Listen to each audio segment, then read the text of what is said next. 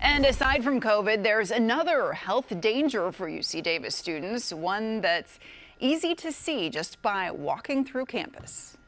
I mean, it's not appealing. We don't want this. As students and staff return to UC Davis this week, they're being warned about a toxic substance lurking in the campus waterways.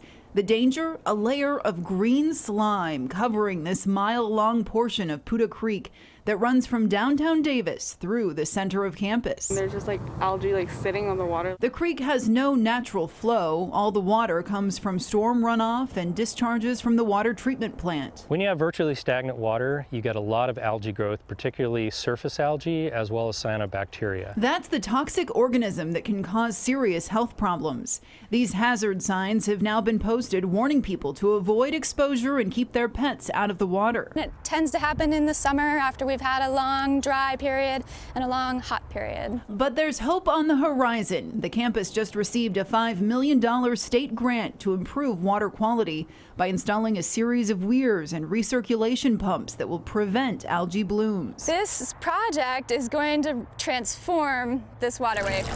A portion of the project is already complete and they're seeing success. It does aerate the water that goes over the weirs, and so oftentimes we find fish that gather right there at the weir because the higher oxygen water makes it easier for them to breathe. It's an effort to enhance this wildlife habitat and keep it safe for people and their pets.